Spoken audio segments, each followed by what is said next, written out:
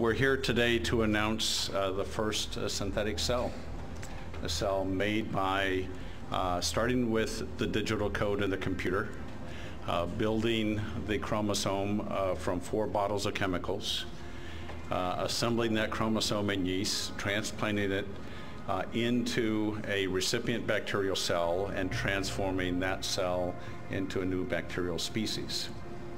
So this is the first self-replicating species that we've had on the planet whose parent is a computer. We felt one of the tenets of this field was to make absolutely certain we could distinguish synthetic DNA from natural DNA. Early on, when you're working in a new area of science, you have to think about all the pitfalls and things that could lead you to believe that you had done something when you hadn't, and even worse, leading others to believe it. So we thought the worst problem would be a single molecule contamination of the native chromosome, leading us to believe that we actually had created a synthetic cell when it would have been just a contaminant. So early on, we developed the notion of putting in watermarks in the DNA to absolutely make clear that the DNA was synthetic.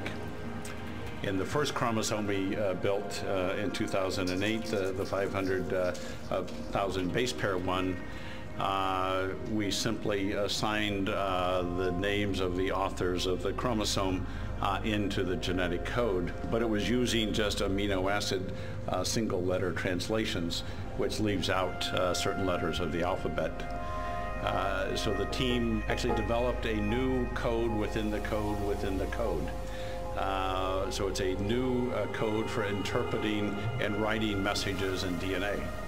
So the code that Mike Montague and the team developed actually puts frequent stop codon, so it's a different alphabet, but allows us to use the entire English alphabet with punctuation and numbers. So there's 4 major watermarks, all over 1,000 base pairs of genetic code. The first one actually contains within it this code for interpreting the rest of the genetic code. So in the remaining information in the watermarks contain the names of, I think it's 46 different authors and key contributors. And we also built in a website address so that if somebody decodes the code within the code within the code, they can send an email to that address. So it's clearly distinguishable from any other species, having 46 names in it, its own web address.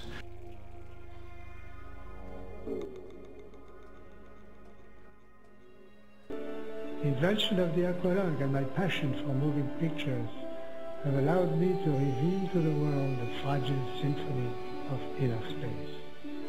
Out of curiosity, I listened and understood the many forms of water. I listened to the bubblings of nascent brooks and to the deafening embrace of rivers mating with oceans. I witnessed the last throes of dying shores. And finally, I pricked up my ears to the water people, my brothers. I understood that water and life were indissolubly bound, and that I must spend my own career fighting to protect that life and to safeguard future generations. Tomorrow, I will demand that the rights of generations to come be written in the duties of the living ones. If by such enterprises that make it possible for our children and for children not yet born to live with dignity in a world symphony, I will have fulfilled my mission.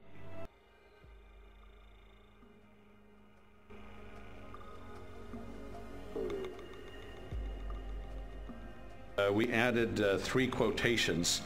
The first is to live, to err, to fall, to triumph, and to recreate life out of life. It's a James Joyce quote.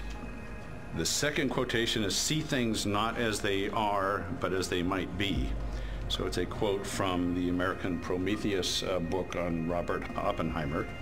And the last one is a Richard Feynman quote, what I cannot build, I cannot understand.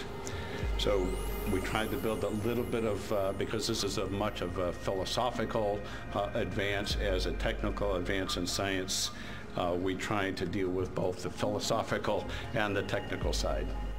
If you just put A next to T and G next to C, you have a copying mechanism.